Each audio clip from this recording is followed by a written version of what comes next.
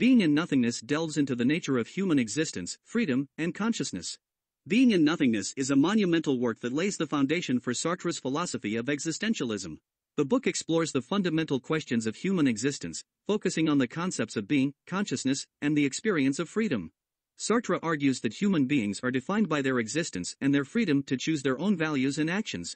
One of the central themes of the book is the examination of the nature of consciousness and its relationship to the external world.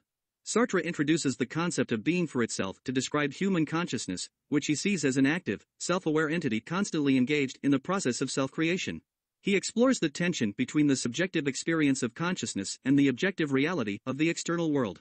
Sartre's writing style in Being in Nothingness is dense and philosophical, requiring careful reading and contemplation. His intricate arguments and nuanced exploration of existential concepts can be challenging, but they offer profound insights into the nature of human existence and the complexity of human consciousness. And Quiet Flows the Dawn follows the lives of several generations of the Cossack family, particularly the protagonist Grigory Melikov, against the backdrop of historical events. Sholokhov's narrative provides a rich tapestry of love, war, and social transformation, capturing the essence of both personal and collective experiences. One of the central themes of the novel is the examination of the human cost of war and revolution. Sholokhov depicts the brutal realities of armed conflict, the disruption of traditional ways of life, and the tragic consequences that befall individuals and communities caught in the midst of political turmoil. Through the lens of the Melikov family, the novel explores the profound psychological and emotional impact of war on both soldiers and civilians.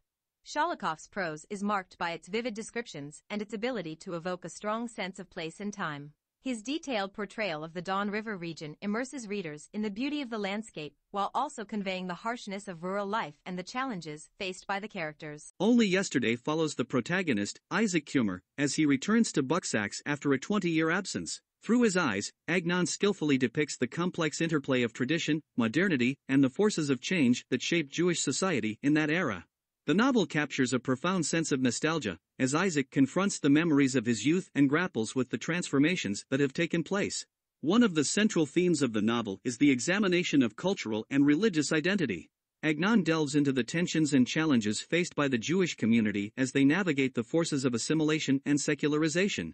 The novel highlights the struggles and choices individuals face when confronted with the clash between tradition and modernity, providing a nuanced portrayal of the complexities of Jewish identity. Agnon's prose is marked by its lyrical beauty and attention to detail, creating a vivid and immersive reading experience. His evocative descriptions transport readers to the streets of Buxax, allowing them to feel the vibrant atmosphere of the town and to intimately understand the lives of its inhabitants. The President is set in an unnamed country that closely resembles Guatemala during the era of authoritarian rule. The novel follows the intertwined lives of several characters, with a particular focus on the tyrannical president, known simply as the President. Through their stories, Asturias masterfully depicts the devastating impact of dictatorship on individuals and society as a whole. One of the central themes of the novel is the exploration of power and its corrupting influence. Asturias exposes the abuses of power perpetrated by the president and his regime, highlighting the widespread human rights violations and the erosion of individual freedoms.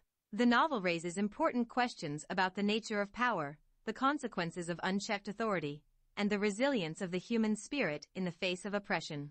Asturias' writing style in The President is characterized by its poetic and imaginative language, incorporating elements of magical realism to highlight the surreal and nightmarish aspects of life under an oppressive regime. Snow Country is set in the remote hot spring town of Yuzawa, nestled in the snowy mountains of Japan. The novel follows the complex relationship between the wealthy Tokyo dilettante, Shimamura, and the geisha, Komako. Through their interactions and introspections, Kawabata delicately weaves a tale of unrequited love and the elusive nature of human emotions. One of the central themes of the novel is the contrast between urban and rural life. Kawabata skillfully depicts the isolation and serenity of the snow country, painting a vivid picture of the stark beauty of the landscape. The novel explores the dichotomy between the fast-paced, modern city life and the slower, contemplative existence of the rural mountain town, inviting readers to reflect on the impact of environment on human experience. Kawabata's prose is characterized by its lyrical and evocative language, capturing the subtleties of human emotions and the beauty of the natural world. His descriptions of the falling snow, the sound of a koto, and the delicate gestures of the characters add depth and richness to the narrative, immersing readers in a sensory experience. The Gulag Archipelago offers a chilling exposé of the Soviet forced labor camp system and the atrocities committed under the regime of Joseph Stalin. The Gulag Archipelago is not just a historical record, it is a searing indictment of totalitarianism, a testament to the resilience of the human spirit, and a call for truth and justice. Solzhenitsyn meticulously documents the horrors endured by millions of innocent individuals who were unjustly imprisoned, tortured, and killed in the Soviet labor camps. The book is based on Solzhenitsyn's own experiences as a political prisoner, as well as extensive research and interviews with fellow survivors. One of the central themes of the book is the exploration of human suffering and the will to resist in the face of extreme adversity. Solzhenitsyn delves into the physical and psychological torment inflicted upon prisoners, their struggle to maintain their dignity and humanity, and the extraordinary acts of courage and resistance that emerged from the depths of despair. Through his powerful prose, Solzhenitsyn compels readers to confront the darkest aspects of human nature and to reflect on the consequences of unchecked power. The Lost Honor of Katharina Blum tells the story of Katharina Blum, a young woman whose life takes a dramatic turn when she becomes the subject of a relentless media frenzy. After a chance encounter with a suspected terrorist, Katharina finds herself under intense scrutiny, her personal life dissected and distorted by the press. The novel examines the destructive power of sensationalist journalism and its impact on individuals' lives. One of the central themes of the novel is the exploration of personal freedom and the erosion of privacy in the face of media intrusion. Boll skillfully portrays the dehumanizing effects of public scrutiny on Katharina, highlighting the violation of her rights and the loss of her individuality. The novel raises important questions about the balance between the public's right to know and an individual's right to privacy. Boll's writing style in The Lost Honor of Katharina Blum is characterized by its sharp social critique and its blend of realism and irony. Through his storytelling, Boll exposes the sensationalism and hypocrisy of the media, shedding light on the manipulation of public opinion and the dangerous consequences of hasty judgment. The Eye of the Storm revolves around the lives of the members of the wealthy and dysfunctional Australian family, the Terrys. The novel primarily focuses on the aging matriarch, Elizabeth Hunter, and her two adult children, Dorothy and Basil. As Elizabeth's health deteriorates, the family is forced to confront their unresolved conflicts, emotional vulnerabilities, and the facades they have built to shield themselves from the harsh realities of life. One of the central themes of the novel is the exploration of identity and the masks individuals wear to navigate social expectations. Patrick White expertly delves into the complex inner lives of his characters, exposing their fears, desires, and the deep-seated insecurities that shape their interactions.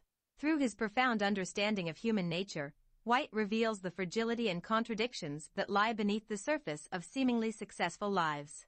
The Eye of the Storm is characterized by White's rich and poetic prose, which immerses readers in the vivid and atmospheric world he creates. Romanen om Olof is a literary masterpiece that spans several volumes, chronicling the life of Olof Johansson from his impoverished childhood to his adulthood as an aspiring writer. The novel examines the complexities of human existence, the pursuit of artistic expression, and the impact of social and political forces on individual lives.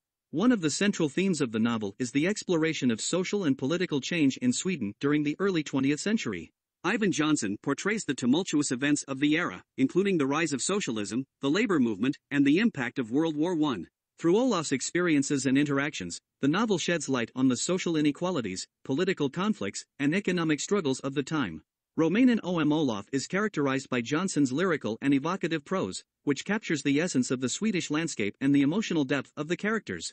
His vivid descriptions and nuanced characterizations allow readers to intimately connect with Olof and the people who shape his journey. Jonsson's writing style combines realism with a touch of poeticism, making the novel a compelling and immersive read. Aniara takes place in a future where Earth has become uninhabitable, and humanity has embarked on a spaceship named Aniara, destined for a new home on Mars. The novel follows the journey of the passengers and crew aboard Aniara as they face unforeseen challenges, including the loss of their course and the resulting existential crisis. One of the central themes of the novel is the exploration of human nature and the search for meaning in an increasingly bleak and desolate universe. Martinson delves into the psychological and emotional struggles of the characters aboard Aniara, as they grapple with their isolation, mortality, and the loss of their connection to Earth. The novel raises profound questions about the essence of humanity and the nature of existence itself. Aniara is characterized by Martinson's poetic and lyrical prose, which captures the vastness of space, the emptiness of the void, and the fragile beauty of the human spirit.